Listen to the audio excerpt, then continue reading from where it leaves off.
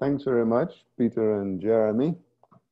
I've never used Beamer before. I have no idea how to time myself with these slides, but we'll see.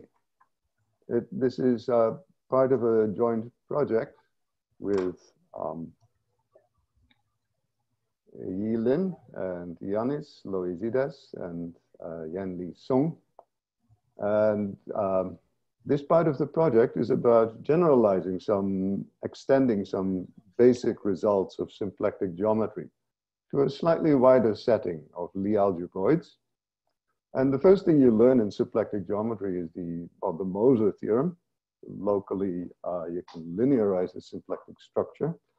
And this is the Weinstein version of that, where you compare symplectic forms along a submanifold.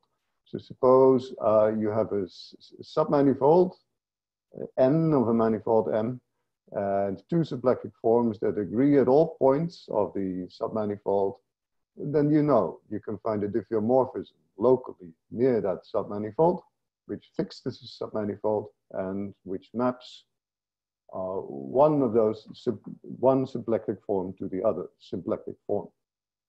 And so that's a well-known important result, basic result. And this is an extension of that to a setting of Lie algebroids, where these two forms are A symplectic forms for some Lie algebroid A. And you need to put in some extra conditions, namely that this submanifold should cleanly intersect the Lie algebroid, and that the submanifold should admit an Euler-like section, or that rather the algebroid should admit an Euler-like section along this submanifold. So these terms in red, I haven't explained them. I will come back to them later. But I hope you can see this is just an extension of the Darboux-Moser-Weinstein theorem to Lie algebroids. Not a very original statement at all. It goes back to Weinstein in particular. And more recently, an example of symplectic Lie algebroids are B symplectic manifolds.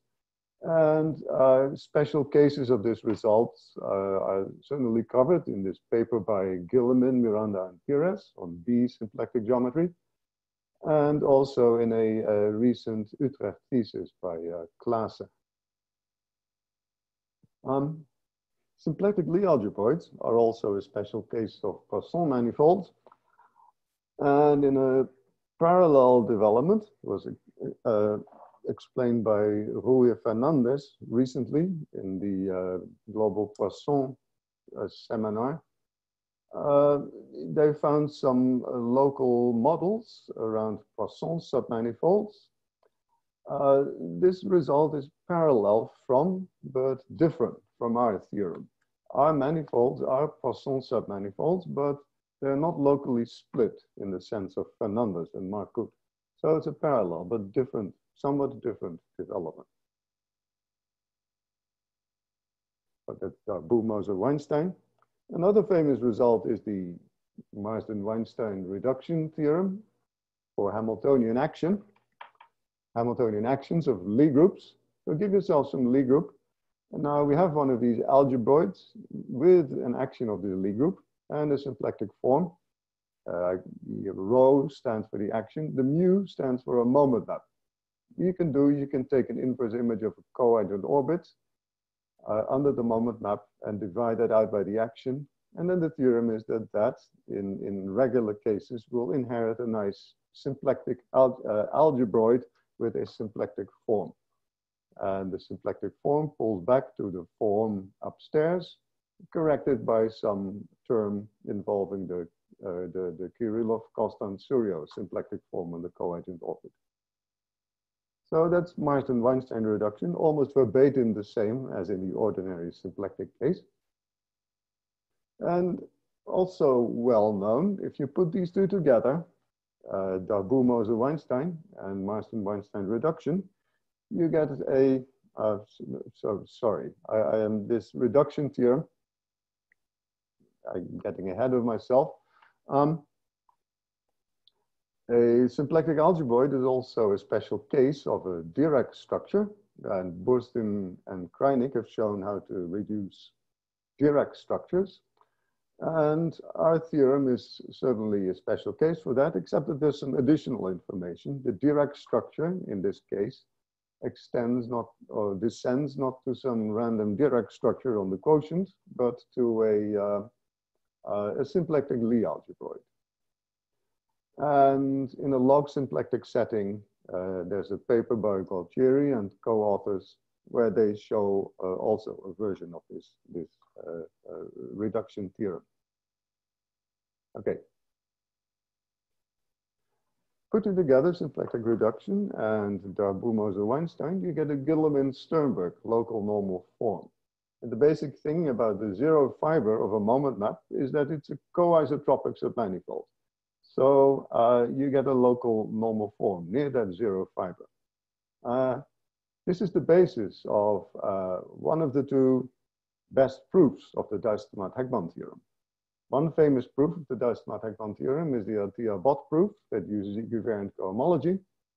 Another famous proof is the Guillemin-Sternberg proof, which tells you, which compares the zero fiber of momentum to nearby fibers.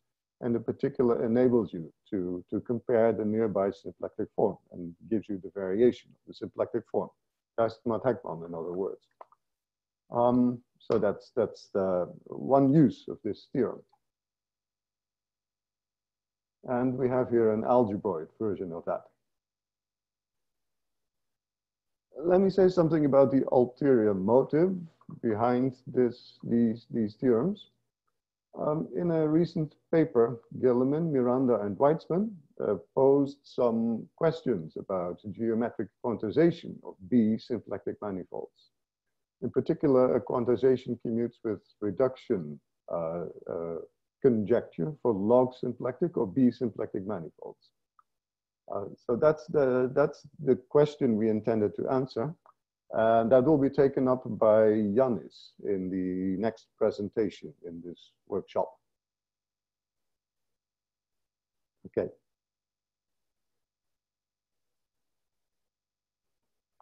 Let me explain in a little more detail this Darboux-Moser-Weinstein theorem. Here's the statement again. You have a Lie algebroid and a symplectic form on this Lie algebroid. I will explain to you what that means. I will explain what it means for a manifold to cleanly intersect the Lie algebroid, and I will explain what an Euler-like section is and what these things are useful for.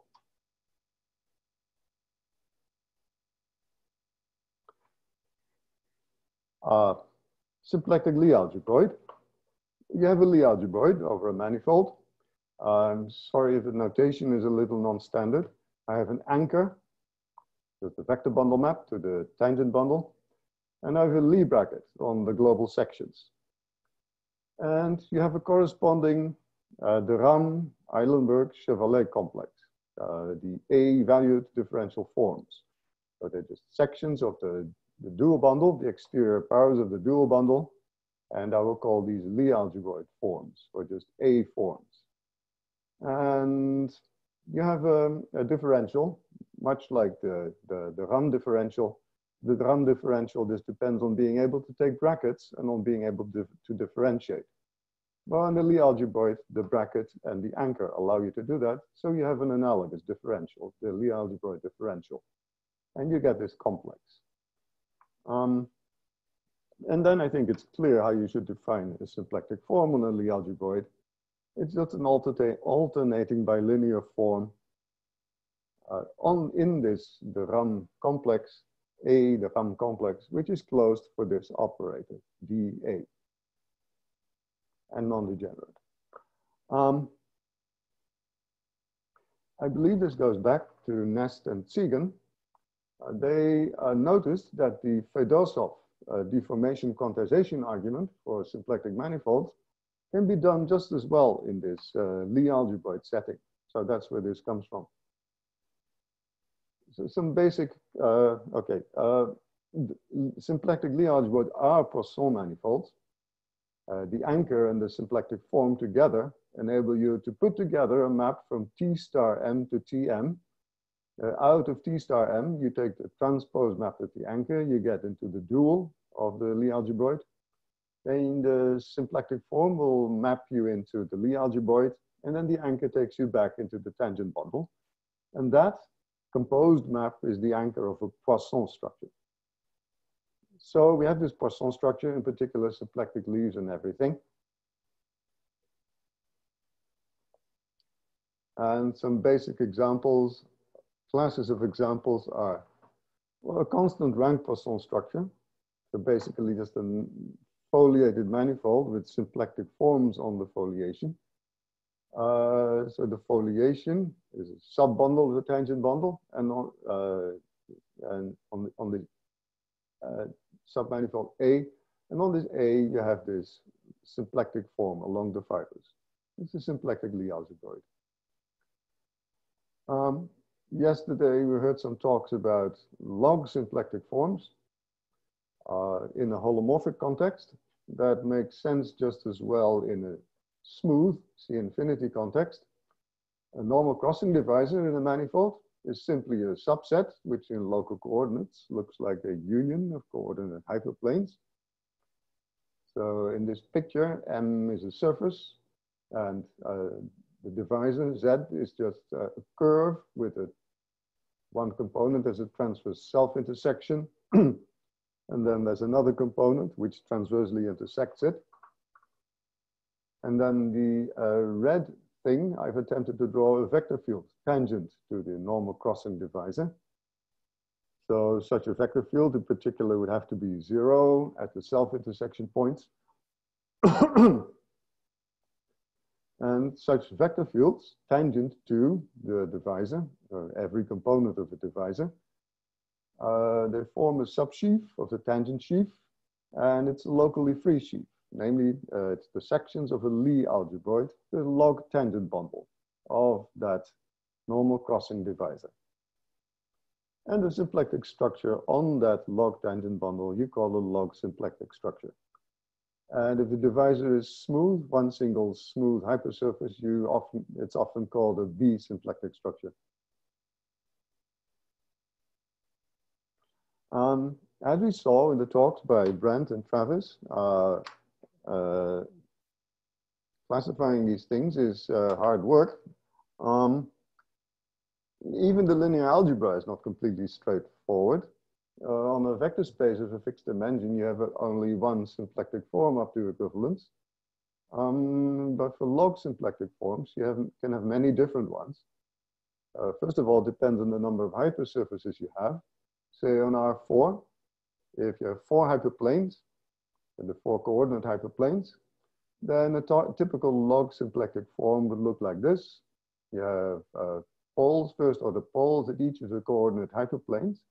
And then you have these coefficients, these antisymmetric matrix of coefficients in front of the,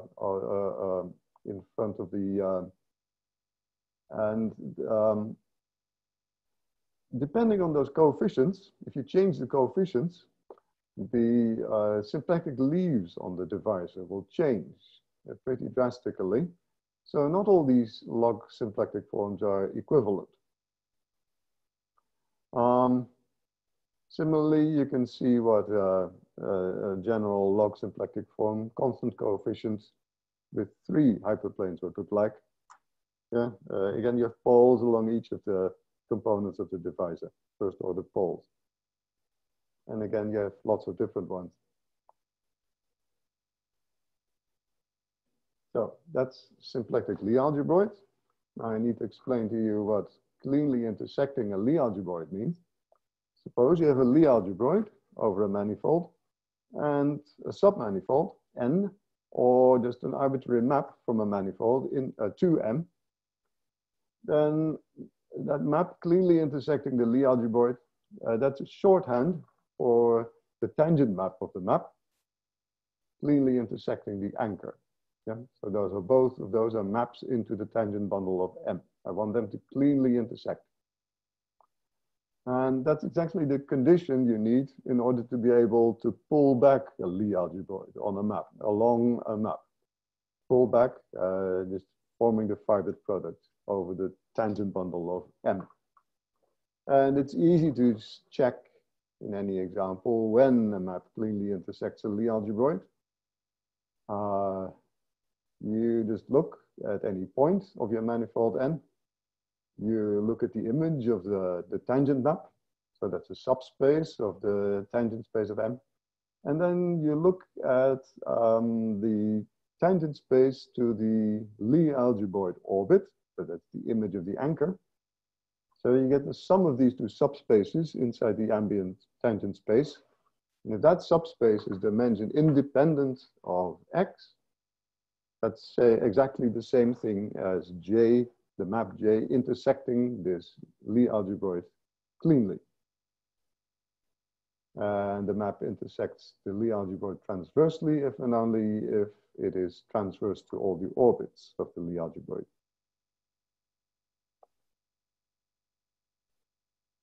There is a simple instance where the Lie algebroid is a logarithmic tangent bundle. The manifold is just R2, and the divisor is just the union of the X and Y axes.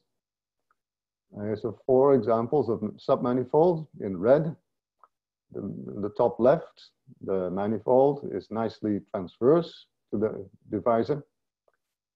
In the top right example, it's there's one component of the divisor. That's also clean, because if you look at the tangent space to the red manifold, plus the tangent space to the divisor at each point, then you get a one-dimensional space at every point. In the bottom left, the submanifold is a single point, which is always clean. In the bottom right, something goes wrong. Although this N intersects each component transversely, it is not a clean intersection with this divisor, because at the origin, the red tangent space is a line, but the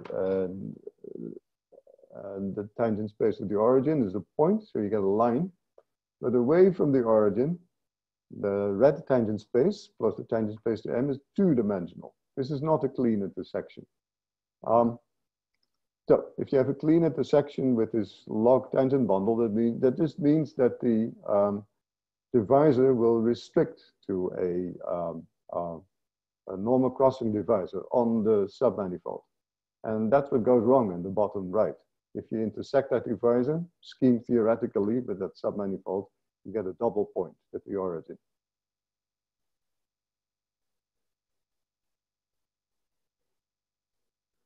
Finally, I need to explain, I'm already almost out of time, Euler-like vector fields and sections.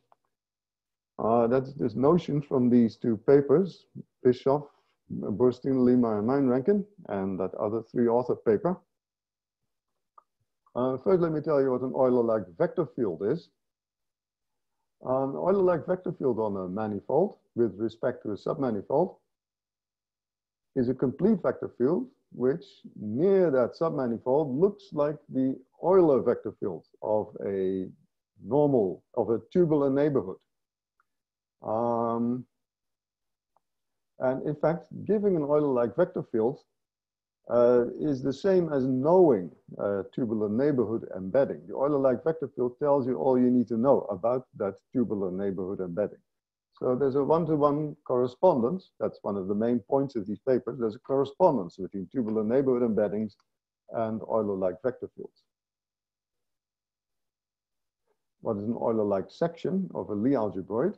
Well, you have a Lie algebroid as a submanifold. An Euler-like section of the Lie algebroid along that submanifold. It's a section which vanishes along the submanifold, and such that the anchor of that section is an Euler-like vector field along that submanifold. So what's the utility? First let me explain. No, I'm running out of time, so let me skip this. Let me explain. You have 6 minutes. I have you have 6 minutes. It ends at 1/2 past. Okay. Okay, then I can go a little more slowly. An Euler-like section in the case of a normal crossing divisor, logarithmic tangent bundle. This is an Euler-like vector field along your submanifold. which is tangent to your divisor. And such a section exists, such an Euler-like section exists exactly when your submanifold intersects the divisor cleanly. So here's these 4 pictures again, where I have attempted to draw the Euler-like sections by these thick black strokes, which tell you approximately what a tubular neighborhood of the submanifold looks like. In all 4 of the pictures, except at the bottom right, you can find a nice tubular neighborhood, a nice Euler-like vector field, which is tangent everywhere to those normal crossings, components of the normal crossings divisor. Except in the non-clean example at the bottom right, where you run into trouble at the origin. There is no Euler-like vector field along the submanifold, which is tangent to both axes. So these things don't always exist. What are these Euler-like sections good for? So here's a theorem of this Burst in Lima-Meinreken paper. There's this famous theorem, normal form theorem, Dufour-Fernandez-Weinstein splitting theorem for Lie algebroids. It tells you that if you restrict to a submanifold transverse to the Lie algebroid, then you can split your Lie algebroid. Your Lie algebroid looks like, well, the pullback of the restriction of the Lie algebroid to the submanifold. And the Burstein-Lima-Meinreken theorem is, I'd like to think of it as a quantitative version of this theorem. The Euler-like section tells you exactly how to obtain such an isomorphism. The anchor of the Euler-like section is an Euler-like vector field, tells you how to get a tubular neighborhood, U. And on this tubular neighborhood, the Euler-like section will give you a flow on your Lie algebroid and will give you a Lie algebroid isomorphism of the restricted Lie algebroid to that tubular neighborhood. And the Lie algebroid, on the other hand, the Lie algebroid restricted to the submanifold and then pulled back to the tubular neighborhood. So that's the splitting theorem. That's for transverse submanifolds. This goes wrong if the submanifold is merely clean.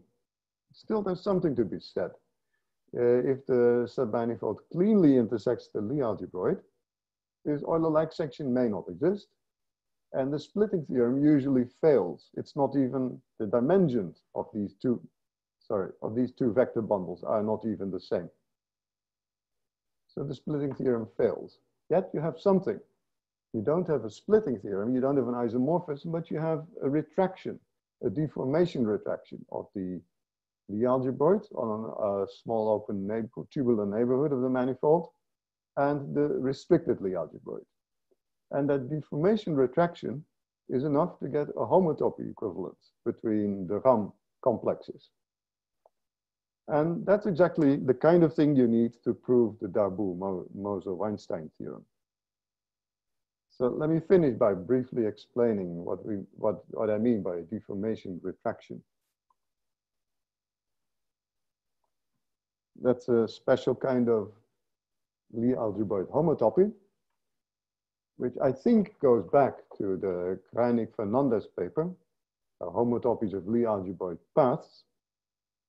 That notion generalizes to arbitrary homotopies of Lie algebroids as follows. A Lie algebroid homotopy is simply, you have 2 Lie algebroids, A and B over 2 different manifolds, and you have a Lie algebroid morphism from the tangent bundle of the unit interval cross A into that second Lie algebroid. And then you have a time 0 and a time 1 map, and you say that phi is a homotopy between those 2 Lie algebroid morphisms. And just as in ordinary the RAM theory, a geometric homotopy induces a chain homotopy. So if 2 Lie algebroid morphisms are homotopic, then the induced maps on the RAM complexes are algebraically homotopic. Retraction is a special case of homotopy where you have a submanifold which cleanly intersect the Lie algebroid. Then you can restrict the Lie algebroid. And then you can ask, is there a deformation retraction between A and that restricted Lie algebroid? And that's just a homotopy between that Lie algebroid and the restricted Lie algebroid. And if you have such a deformation retraction, you get a homotopy equivalence between the two Ram complexes. And that's enough to give you the, be able to apply Moses' path method and to get the Darboux-Moser-Weinstein theorem. And now I'm over time, so let me stop here. Thank you.